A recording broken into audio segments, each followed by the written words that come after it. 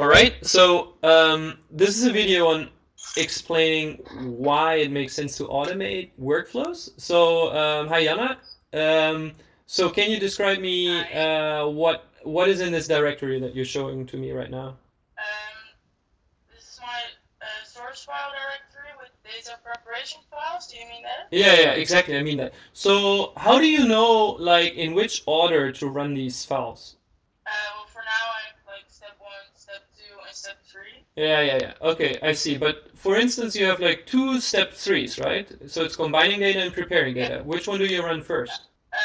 Well, I only run combining data. Okay, and about these getting artists and getting labels, when do you run them? Do you run them first, like before step 1? They are now in step 1.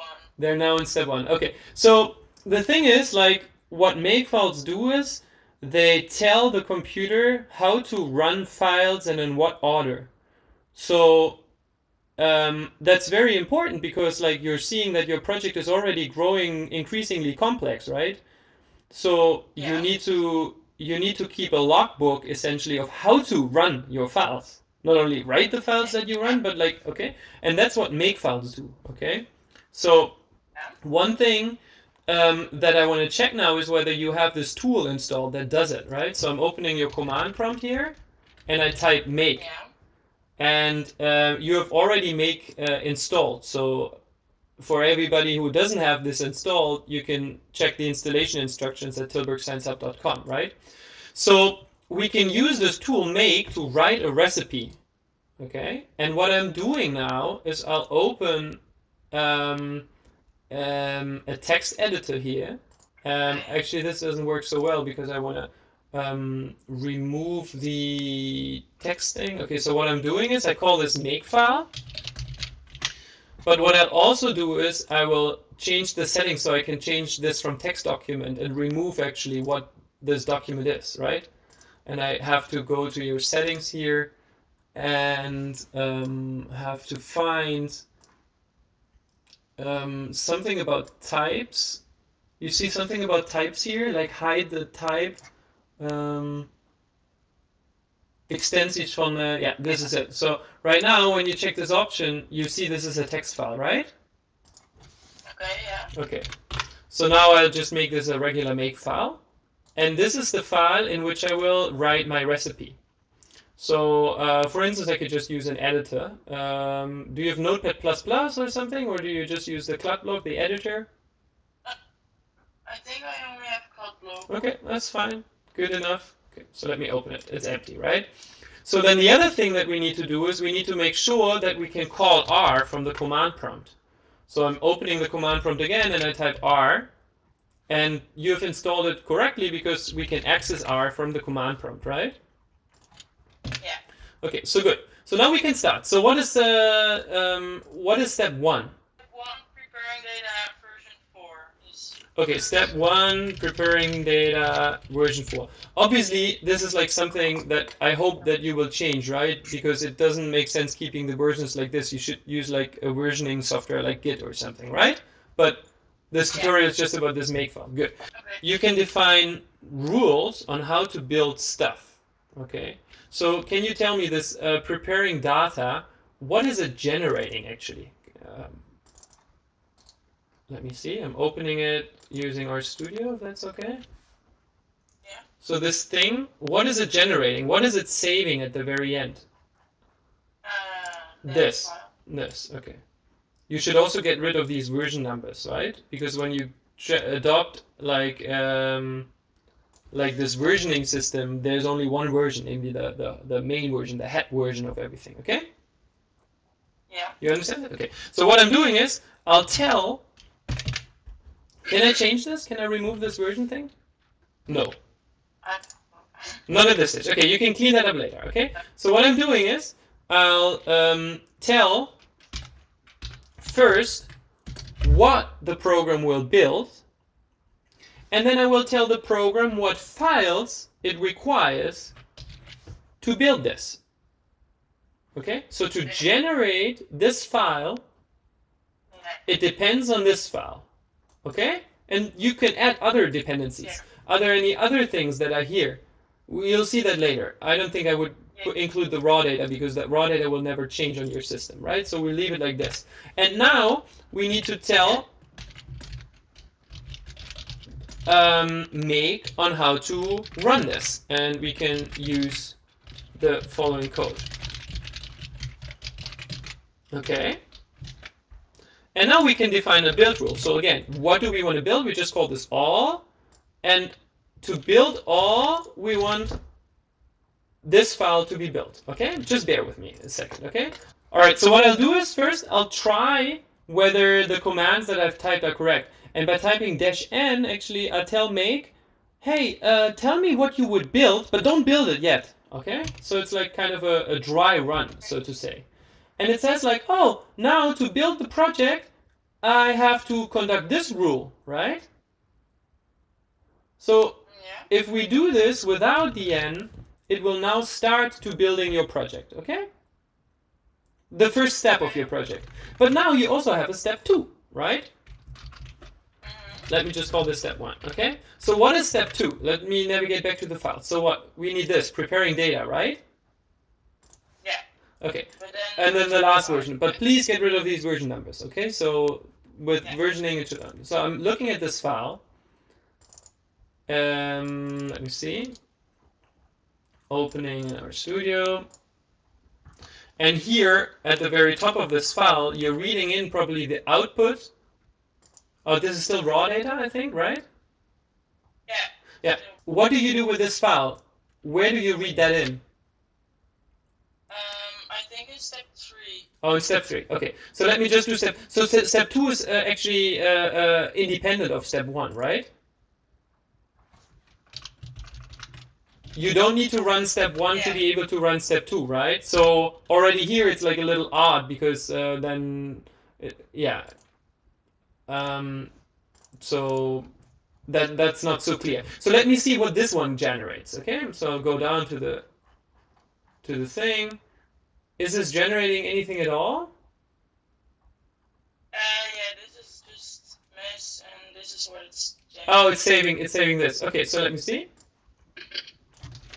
So I'll put that in here too. So we have a step 2, which is generating this CSV file, and it depends on step 2, preparing data version 5.r.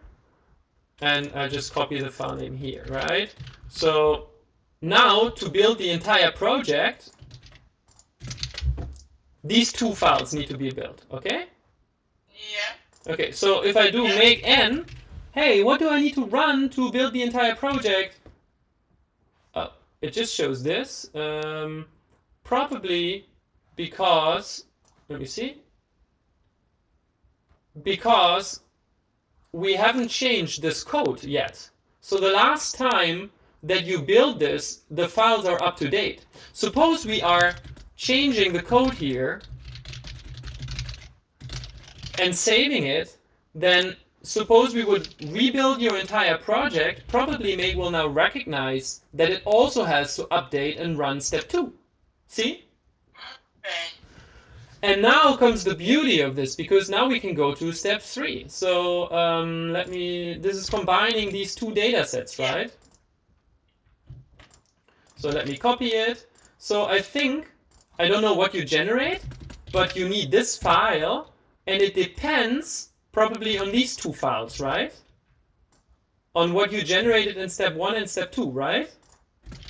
Yeah, I think so. Yeah. That should be the case. Yeah, and what is it? See, and now again, what is it saving? I need to see that too. So I think it's saving this little guy, right? So this is what we save. This is what we build. This is what it depends on. And then the last line, like following this, is like how to run this. And I think we just run this by running this R file, right? So now, actually, this is not all. This is like pre-clean steps. We can call it this pre-clean steps. It's not important anymore. To build your entire project, all we need is we want to build this file. Okay? You understand this? We're like creating the dependencies between your code and the inputs and outputs. So if I write make n now, it recognizes, oh, I also have to run step 3.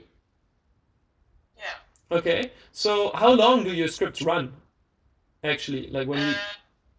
Yeah, the second one takes pretty long. Okay, second one takes pretty long. So yeah. I think it just makes sense trying to run this one. Like, what is long? Like, how long does it take? Yeah, I don't know. It has been really dependent on when I do it. I don't know why. Oh, okay, okay. Well, okay, I need to come up with a mock example then. Let me take out step 2 for now. Okay.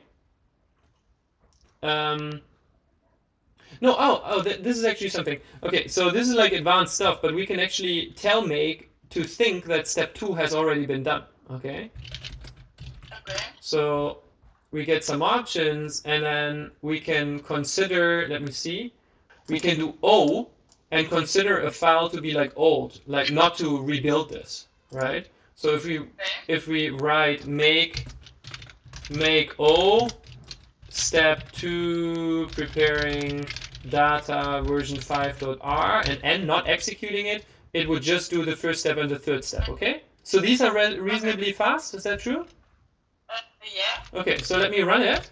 And now it's opening up R, and it already says, RStudio is not running because you're using a command which is particular to RStudio. Okay? Now the important thing is that you get this working also at the command prompt. So when you go to this first step, I think it's here, right? You don't need to tell actually on what path it is. I mean, you can use this try option, silent equals true, so it will try to run it but not raise an error message if it occurs. So I'm doing it again, and now it's loading all of your stuff. Okay? So let us wait a bit, okay? Just like a couple of minutes for this to go through. Are you fine with this? Yeah. Yeah? Okay. But I think the setup problem is also in step 3. Yeah, okay, so we can change it. So we'll just wrap the things that we don't worry too much about crashing, we can just put them here, alright? So this takes a little while, so now right now you're reading in the label list. Okay, some data prep steps. Now you already see that the second file is being executed, your step number 3, right? Yeah. And it's merging your data. And the beauty of this is you'll see that in a second. So right now your steps are already done, and like in a few seconds I think it's going to exit. So it's saving a couple of things. By the way, you need to tell that you're saving multiple data sets because we right now told make that only one data set is generated, right? So right now everything is done. So let's see what happens when we execute our make command again using the n option because we don't want this thing to rerun, okay? It says there's nothing to be done. Everything has been done, right? Yeah. So the cool thing is, like, only by typing make /-n or just make overall, you'll tell your computer to build everything that is necessary to rebuild your project. But if everything is up to date, nothing will be done. So if you define your make file in a proper way, you can like iterate very, very fast because you would only have to run parts of your project that need rebuilding. So now, suppose you're changing a couple of things in one of those scripts. I don't know, I'm just like putting in a few characters, but let's imagine this is like an important change to my file. Now running make n would say like, hey, I have to build the entire pipeline again from like step 1 to step 3. Now let's suppose I unroll this change.